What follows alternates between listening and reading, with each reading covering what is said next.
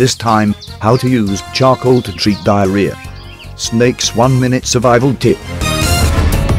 Diarrhea will normally develop as a result of consuming contaminated water or food. When the number of daily defecation increases and the stools being soft and watery, then you pretty sure suffer from diarrhea. Well, let's see how you can solve that stinky issue. It's quite easy. Take charcoal from your fireplace, grind it into a powder and mix it with water.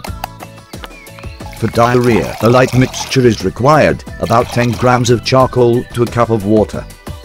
Charcoal powder can be taken dry, but it is best to give when mixed with water into a slurry.